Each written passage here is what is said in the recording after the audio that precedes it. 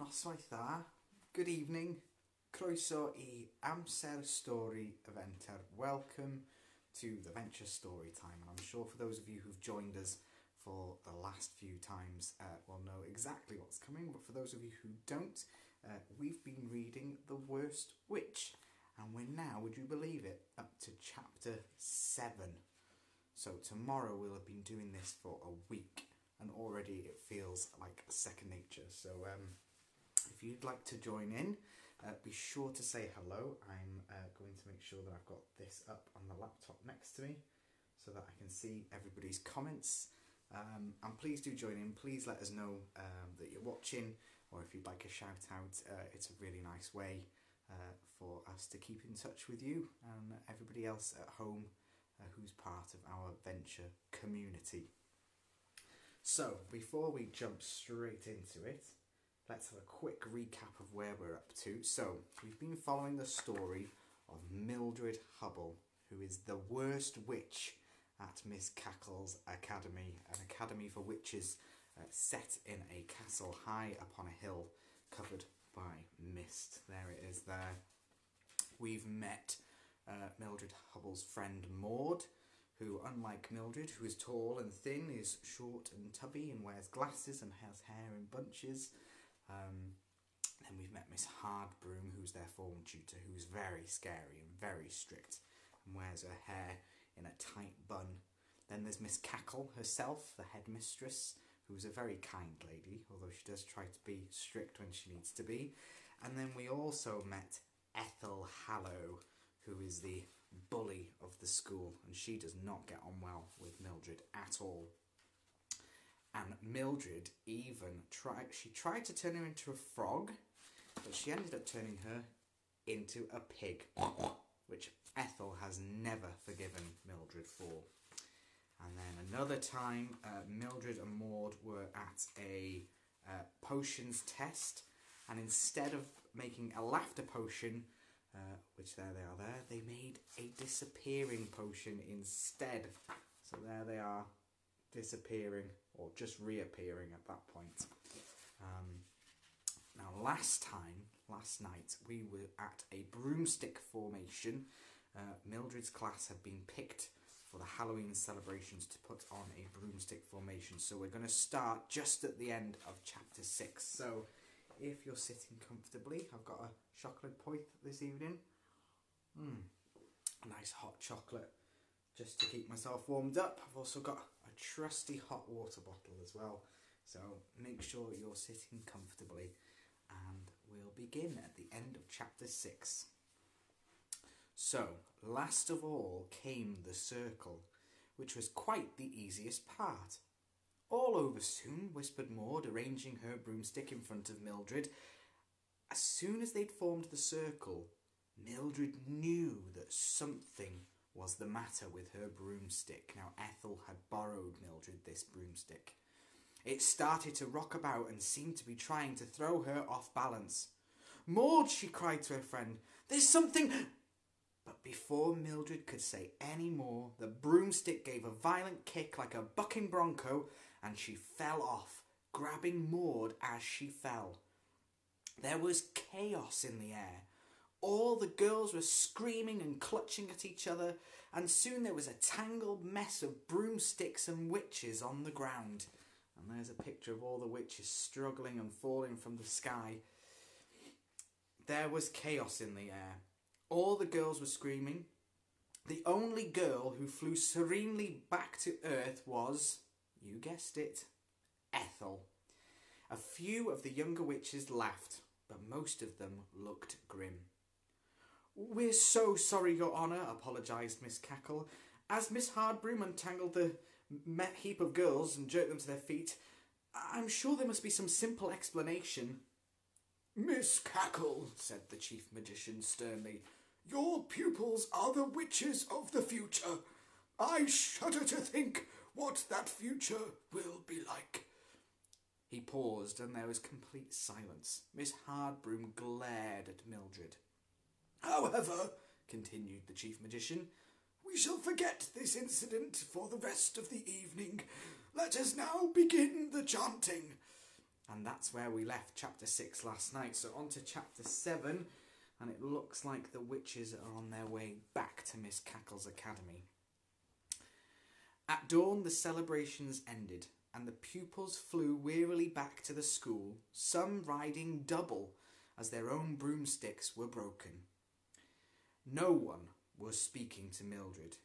Even Maud was being very cool towards her friend, and Form 1 was in disgrace. When they arrived at the academy, everyone went straight to bed.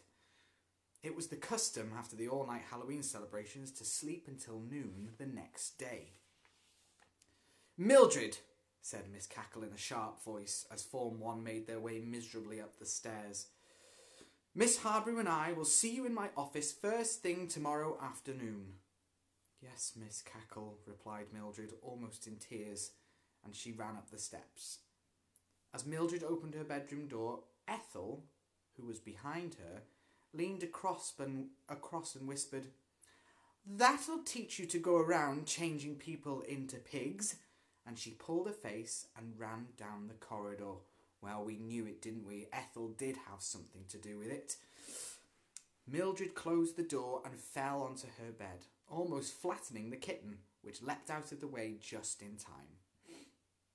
"Oh, Tabby," she said, burying her face in the kitten's warm fur. "I've had such a dreadful time, and it wasn't even my fault. I might have known that Ethel wouldn't lend me her broomstick out of kindness. Nobody will ever believe me that it wasn't me, just being clumsy as usual." The kitten licked her ears sympathetically, and the bats returned through the narrow window and settled upside down on the picture rail. 2 hours later, Mildred was lying in bed, still wide awake. She was imagining what the interview with Miss Cackle and her terrible form mistress would be like. The kitten was curled up peacefully on her chest. "It'll be awful," she thought, sadly, looking towards the grey sky outside the window. "I wonder if they'll expel me. Or perhaps I could tell them that it was Ethel. No, I'd never do that. Suppose they decide to turn me into a frog. No, I'm sure they wouldn't do anything like that. Miss Hardbroom said that it was against the witch's code. Oh, what will they do to me? Even Maud thinks it's my fault. And I've never seen HB more furious." HB is their nickname for Miss Hardbroom. She lay thinking about it until she was really frightened, and suddenly she leapt out of bed. "Come on, Tabby," she said, pulling a bag out of the wardrobe. "We're running away." She stuffed a few clothes and books into the bag and put on her best robe so that no one would recognise the usual school uniform. Then she picked up her broomstick, put the kitten into the bag, and crept out along the silent corridor to the spiral staircase. "I shall miss the bats," she thought. It was a cold, dull morning, and Mildred pulled her cape around her shoulders as she crossed the yard, glancing round in case anyone was watching. The school seemed very strange, with no one about. Mildred had to fly over the gates, which were still locked, as usual, but it was difficult to balance with the bag slung on the back, so she got off the broomstick on the other side of the gates and started through the pine trees on foot. "I don't know where we're going, Tabby," she said, as they pricked their way down the mountainside.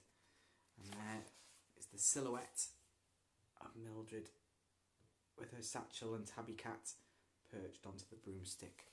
So Mildred's ran away. Well, we knew Ethel was up to no good, and really it's Ethel's fault that that display all went wrong. But let's find out where Mildred runs away to. Now, I've had a peek at the next chapter, which we'll read tomorrow, and I guarantee it's a very good one. So please make sure you tune in tomorrow for more of The Worst Witch. We are coming towards the end. So let's see who's been watching with us this evening. Carly Braisdell. Hello, Carly. Nick Hopley Hart. Asher Fisher. Hello to you both. Oh, Nick's commented here. Bimbo and Topsy for very young, or Mr. Pinkwhistle. I think these might be suggestions. Yes, I have a limited number of children's books, and I don't think the libraries are open at the moment. But if there's any way of getting them to me, disinfect them, then we'll have a look at other alternatives in the future. Nicholas James, hello Nick. Amanda Michelle Williams is watching. Hello Amanda, nice of you to join us. We've not had a video from Karen today, so I think you should all comment on the earlier videos that Karen's done. If you've not seen them, then please go and check them out. They're fantastic. That's Karen from our Early Years Centre. And she's been singing nursery rhymes for us, and I think that they're brilliant. So please comment on the previous videos. Let's put a bit of pressure on Karen and the other ladies to produce some more videos. We're hoping to have some items from our play team and Val team as well, and of course Malcolm and Julie too. But we're all thinking of you, and it's lovely to just have this opportunity every day to get in touch and let you all know that we're thinking of you, and to let you know that we're all well, we're all enjoying ourselves so far and doing what we can. Mandy Roberts is watching as well. Hello Mandy Roberts. Karen Mills. Karen, if you just missed what we were talking about, you'll have to watch this video back at the end, but we want more videos, so please record some more videos and send them in, and we'll make sure that they reach our Facebook page. And Playworker Rhiannon has had some interesting ideas too, so keep an eye out. All I'll say is Ysgol Dinas Bran have inspired us, so if anybody's from Ysgol Dinas Bran, you might know what I'm talking about. Kim Williams is watching as well. Hello Kim, thank you for joining us.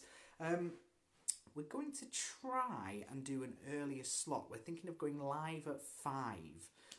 Now we don't know whether this will match with story time or not, or whether story time will be a separate thing.